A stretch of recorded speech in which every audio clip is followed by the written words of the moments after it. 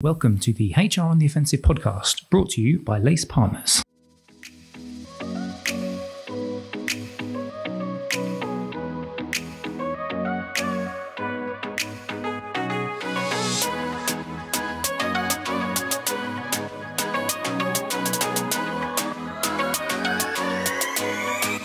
Good morning, good afternoon, and good evening, and welcome to the latest HR on the Offensive podcast. It's me, Chris Howard from Lace Partners, joining you as always on this fabulous Thursday that we like to release our podcasts. Now, today's pod is a little bit of a news jack. I've decided that I wanted to get a couple of laces in to talk about a specific topic that I read about, but I think it's been in the press quite a lot in the last couple of months, maybe even earlier than that.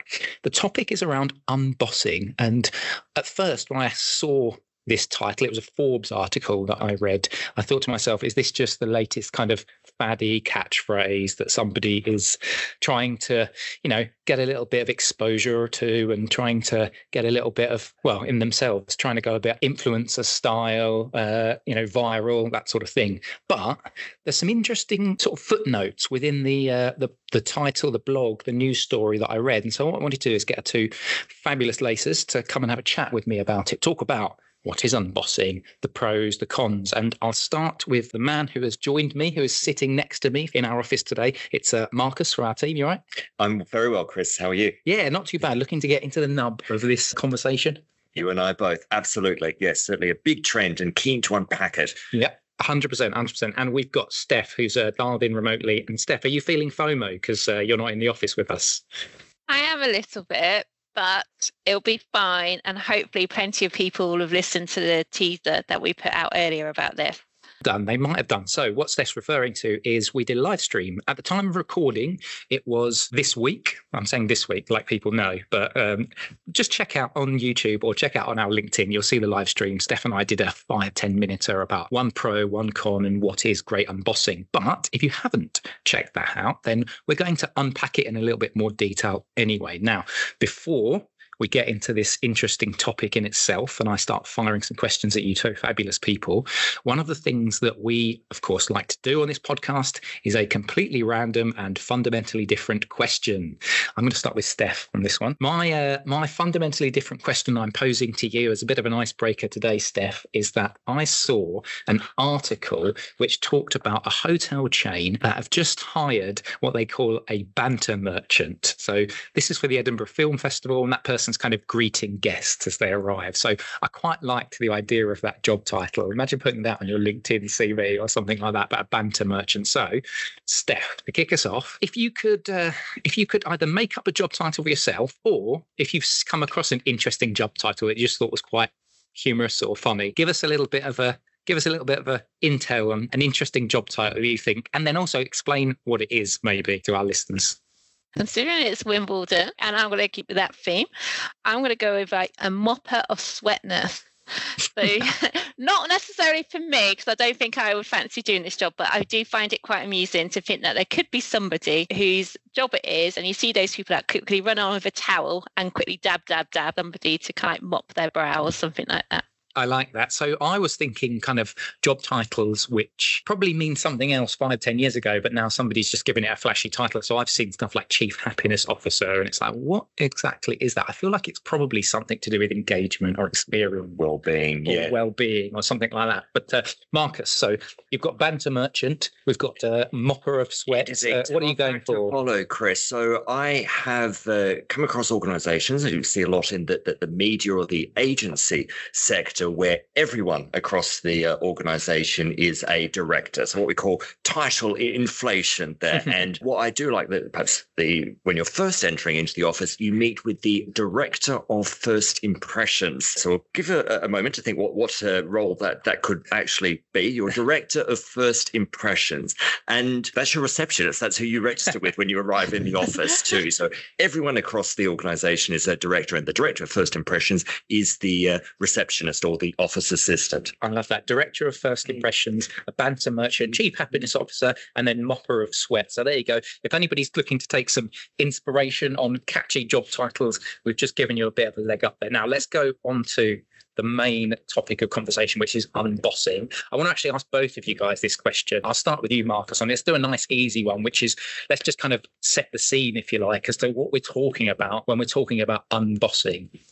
Good question, Chris. And when Steph and I were conducting our research into unbossing, we found that there were two distinct definitions. So I'll tell you what those are, and then I'll tell you which one we're going to use for the purposes of today. So unbossing can mean or can refer to the elimination of roles at that middle management level. It might be called delayering if we're using an organizational design lens, for example. Other definitions, and the one that we'll be using today, is rather than removing middle managers from the organizational structure, it's more changing the role of the middle manager. So becoming less your typical boss where you're telling someone what to do, and the unbossing refers to that change in the relationship that the manager has with their reports. So we'll be using that one, and we'll be talking a little bit more as to what that looks like and what are the conditions where a unbossed organization might succeed a little bit later on. Cool. Wicked. Steph, anything to add on that, or just build on that in terms of this concept of unbossing? We did have a great analogy which I was going to use just to help bring this to life a little bit. And we were discussing about Gordon Ramsay when you watch The Kitchen Nightmares, and goes into a restaurant and he's trying to help them improve the business. And you could see him strolling around, looking at the menu in the kitchen, and the owner of the restaurant, who's like the manager, is always in the kitchen, hassling the chef, doing something. And you can hear Gordon Ramsay going, just get out of the kitchen. Just like, you've hired these people, let them do their job. Get out of the kitchen. And this is what we're kind of thinking around the unbossing and repurposing the managers, is like, get out of the kitchen and let your employees do their jobs and the work that they need to do. Stop hovering over them and micromanaging. So that's kind of what we wanted to use as a bit of an analogy, just to bring it to life and an example for what we're going to go through next. Love it. And if Gordon Ramsay is listening in here to this podcast, please feel free. You've got a right of rebuttal if you want to discuss this concept of unbossing for us, certainly. So let's talk a little bit around pros and cons, because I think this is quite an interesting one. And I like the way that you talked about two different definitions there, because when I first kind of read this, I thought, okay, so basically it's stripping out the middle management layer, right? So there are good and bad sides to that. You've got communications, you've got transparency, lack of transparency businesses might feel. You've got, oh, well, who do I now talk to? Because I'm now not speaking to my line manager, I'm actually speaking to somebody who's more senior. How much time do I get? So there's a lot of nuances in there. Let's focus in on your definition now, which is around the relationship side, and talk about some pros and cons. And shall we go one pro for both of you, and then one con? Shall we do that? But yeah, it's an interesting one. We'll start with I'll start with you, Marcus, then. But I do think this is an interesting topic, because as with all of these things, it's very nuanced, isn't it? It's not just right, well, let's do some unbossing, and this is the positive impact of it. There's a lot of things to consider in there. Very much so, Chris. And unbossing may not be the right solution for all organizations, depending on the sector, depending on their maturity. And Steph and I will talk a little bit more as to what are the cultural aspects that need to be considered if an organization is looking to unboss. But in terms of one of the key benefits that comes from unbossing, and again, if your line manager is not hovering over you and telling you what you need to do and monitoring every movement, to use a bit like the Gordon Ramsay Kitchen Nightmares example there, a greater sense of autonomy, that team members are able to get on with their work, they're able to use their initiative, they feel more empowered as a result of being given greater control over the work that they do. And with that comes a greater sense of engagement. And other organizations have famously linked engagement with an increased level of productivity and increased financial performance for the organization. So there's a big go after, if the conditions are right, to put an unbossing solution in place. Okay. Steph, got a pro for us? I have. And I think lots of people were great at this when COVID first hit, that all of a sudden everybody was working from home and a lot of red tape disappeared and decisions were kind of made faster, and gradually you keep hearing stories more about coming back into the office. And I think some of this on Boston is kind of trying to get back to that improved efficiency and agility and that ability to be able to like pivot and make decisions quickly. So by repurposing that layer of management, the decision-making processes can be more streamlined, which then obviously will lead to faster responses to any kind of like market changes. There'll be better communication flows between leaders and frontline workers. So I think if you could do this properly and really great, you can get back to some faster decision-making and quicker agility within your structures. I don't want to invoke the whole pandemic, COVID, because it feels like, I know that was it was almost like a line in the sand for many organizations, but it is quite interesting. You've picked up that almost pre-COVID, post-COVID, kind of how the dynamics have changed. Do you want to do another pro?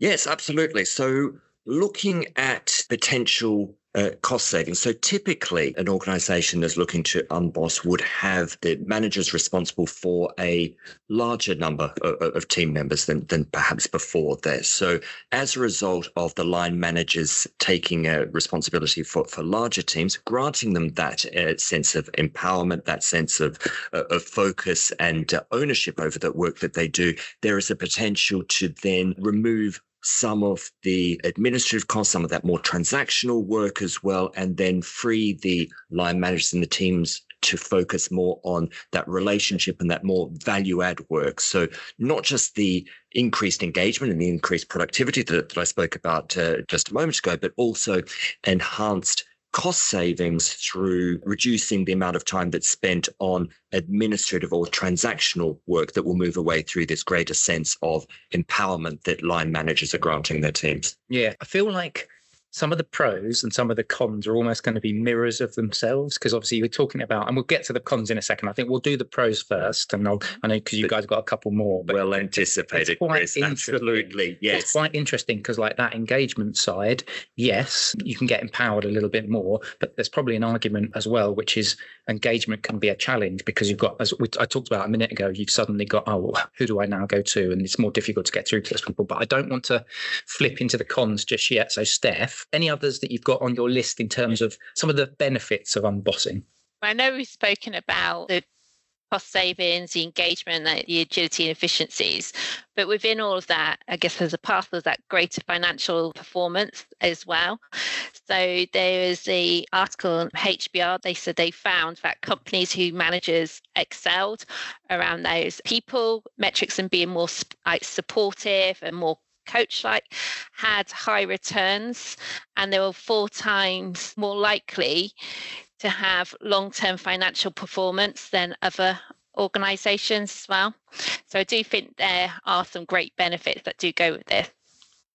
Yeah, definitely. And some interesting examples that were in the Forbes article itself. There's an Avantis one as well. Let's go on to this, because I feel like I teased our audience a little bit. We're talking about the cons, because as we talked about, this is a nuanced discussion. It's not just there are only benefits. Every business is different. I'd love to get your take as well on whether or not you guys think, I guess, from a industry perspective, and you kind of touched on it as well, Marcus, didn't you, that no two businesses are alike. And so this isn't just a panacea, which is, hey, unbossing, the delayering side or the relationship side that you talked about, this has only got pros. So let's look at some of those cons, if you like, and with that lens of no two organizations are created alike, and does it differ between industries or the type of business that you are? But do you want to just kind of give us some thoughts from a cons perspective? Yes, absolutely. So I'll talk a little bit about one or two of the cons to unbossing, and then I'll ask Steph to talk to what are the types of organizations where potentially unbossing has a greater chance of being successful there, and to touch upon another big trend that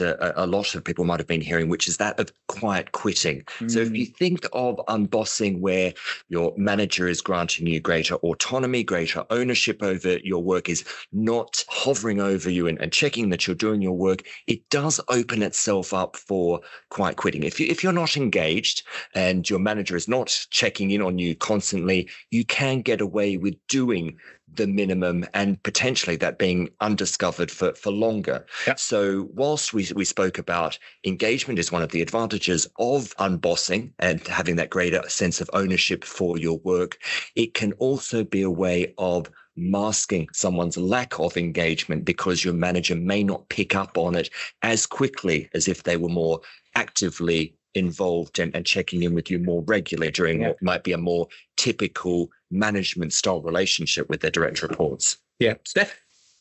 I totally agree with everything you're saying there, Marcus. And just to add an example to that, in one of my previous in-house roles that I've had, where I was covering for somebody who had left, so I was taking on a couple of teams, and the biggest bit of feedback that I got within that is that people just wanted more time with me, and because you're so stretched, you just couldn't spend time with the team as much, because people do want development, they do want to be coached, and if you are stretched across other stuff, then I agree totally with what you're just saying there, Marcus, that there is that possibility where some people, if they don't feel like they're being invested in or getting that time with you to help their development, they can kind of switch off a little bit, which could lead into quitting.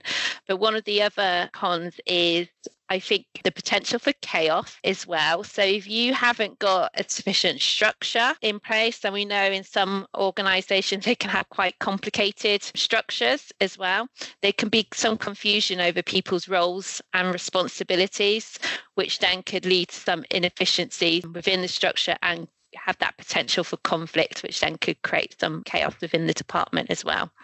Do you want to do another con?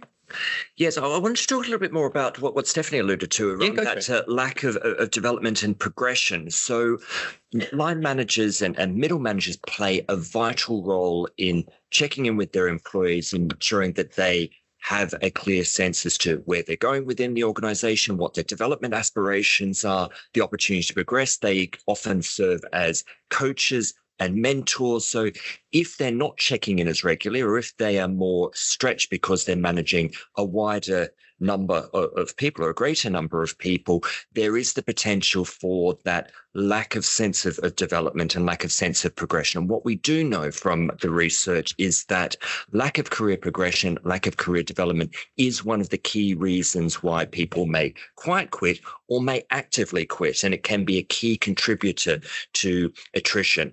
And where it can be more acutely felt is amongst your Generation Z, and for those that are regarded as top talent within the organization that have a greater expectation of being able to grow, develop, be stimulated, be challenged within their role. If their middle manager or their line manager is inaccessible or isn't giving them that degree of focus and attention and allowing them to develop and build their career, they can either react by quiet quitting, or they can vote with their feet and look for other organizations that do give them those development opportunities. So there is that risk there.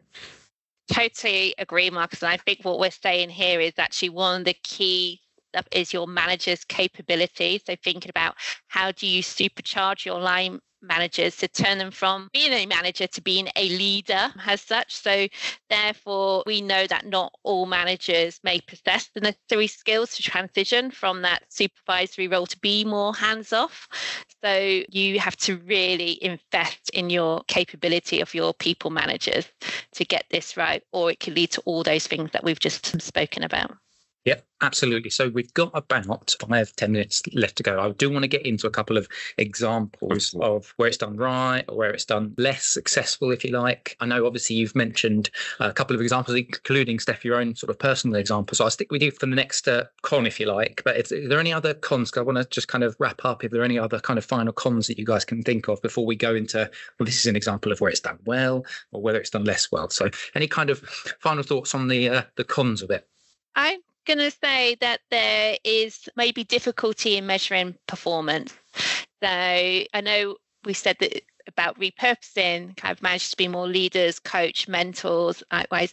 But with that, if you are increasing your spans of control to do that, it can be challenging to maintain that consistent performance standards across.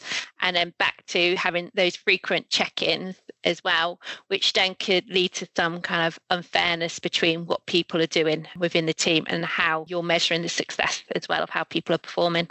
Yeah, 100%. Marcus, any kind of thoughts? So you can either build on that or you can pick another con out? I will pick another con as well. It also segues into perhaps some of the conditions that are required as well. So Stephanie's alluded to it, but it's not just a switch that you can flick to take that decision to unboss. It requires a significant commitment financially, developmentally to your line managers, because we're creating and we're building a new set of skills and capabilities. It requires an incredible amount of vulnerability amongst your middle managers, self-awareness, the creation of a feedback culture.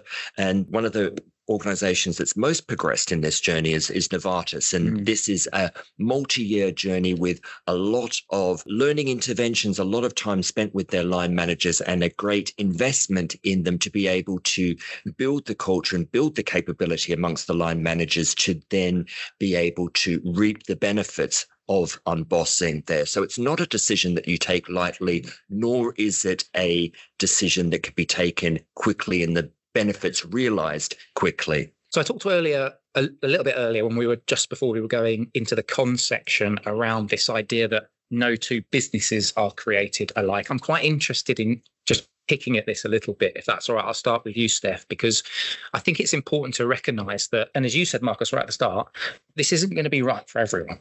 And there is no one size fits all. It's not just, right, I've read an article and now we're going to delayer or we're going to unboss our entire middle management level. So, Steph, can you just talk me through a couple of points or a couple of thoughts, and then I'll get Marcus to build on it, around this idea of no two businesses are created equal. You've got industry sectors as well. So it'll be different for different industry sectors as well, right?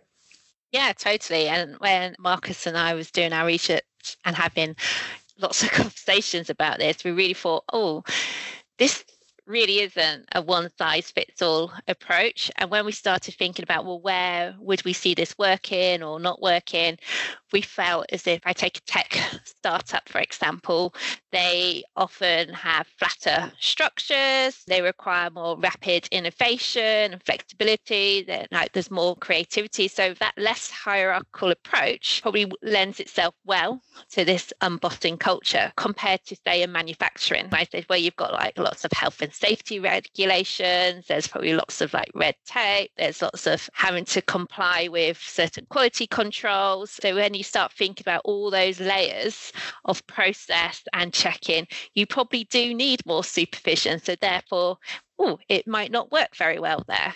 And one of the other areas we thought, unbossing might lean itself towards is knowledge workers as well. And we thought that it could be better suited to those organised where there are more automations, the work's a bit more predictable. So we started kind of formulating a little bit like, this is where we think it could work really well compared to some of the complexities in other organisations where it might struggle to land. Yeah, I think this is a really interesting one, particularly when you talk about the size of business as well. So a business that has only got 50 people in, it's going to be a lot easier to make those connections and to collaborate. And you may not need that middle layer. But when you go into a business that's like 10,000 size, multiple office locations, for example, it's going to be really different, right? Very much so, and also drives that risk of potential silos being created as well in those larger, more complex organizations. So Steph mentioned previously those organizations that have a drive of wanting to be agile, that need to change very quickly, that need to pivot. Those are the types of organizations where unbossing and where there's a greater sense of empowerment, a greater sense of ownership, a greater sense of ability to pivot might be worthwhile. Those organizations where consistency and the roles are very structured, very routine, and the output of the organization might be a product, so a production line, or if you think of a heavy maintenance type environment where quality and consistency is the driver, unbossing may not be the right solution for that organization. Yeah, you can't have the MD going around checking everybody's doing the old quality control check. Nor if you're, say, working in doing maintenance for an airline, can you grant people the initiative to do things their own way? There are standard operating procedures, there are quality controls in place. So unbossing may not be the right solution for an organization such as that. No, exactly right. Guys, I want to, we've got probably a few more minutes left. So let's talk about, and I think you guys had talked about it when we were doing the prep for this, like the conditions for success, like when it's done well. So Steph, we'll kick you off. Any final sort of thoughts around when it's done well? What are those conditions for success? Some of the things that we believe that you need to have within your organisation to make this work are a strong organisational culture. So that foundation of trust, the transparency between management and employees is already there. Because employees need to feel trusted to be able to make decisions and for them to be empowered and take ownership of their work. If you're starting from a base where employees, you've got low engagement, low levels of trust, you need to really work on that first before you even think about unbossing. Yep, certainly, Marcus. The culture is key to be able to successfully realize the benefits of unbossing. So there needs to be a culture where middle managers feel that they can be vulnerable, that they can be themselves, that they're self-aware, that there is a strong culture of feedback.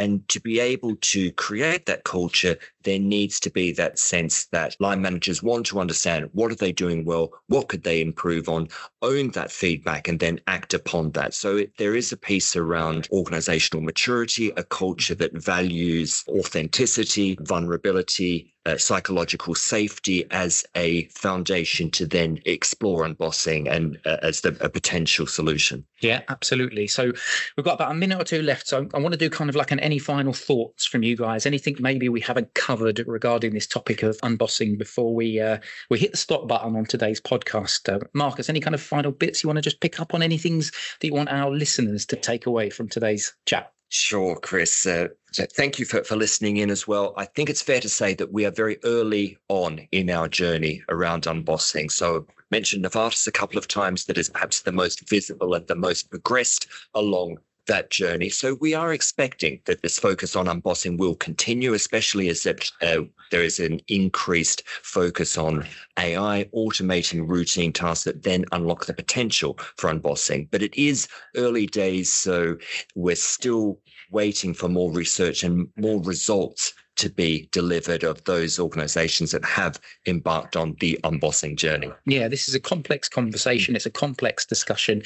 It's a lot more nuanced than, oh, cool, we can just do this now, right? So, Steph, any kind of final thoughts for you before we wrap up today? The last bits from me is just as workplace continue to evolve and there's that significant shift in the leadership philosophy, I just think that you just need to be careful and consider all the conditions that you have within your organization to ensure that you could have a successful implementation if this is what you're thinking of going through. Step back, assess, and really think about it before you actually decide to go for it.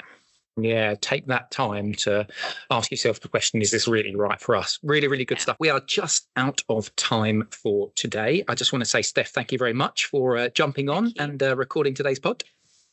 Thank you for having me. Yeah, always good to have you on. And Marcus, making your debut. Thank you, Chris. Delighted to be here. Yeah, good to have you. So if you want to catch any of our podcasts, we've also got the live stream you can check out, but we do a lot of different topics, some of which we do kind of cross over on the live stream, but some of which we do are independent to that. So please feel free to like, subscribe, follow us wherever you follow us on your podcast channels. From myself, from Marcus, and from Steph today, thank you very much for listening. And hopefully we'll catch you next time on the HR on the Offensive podcast. Bye-bye.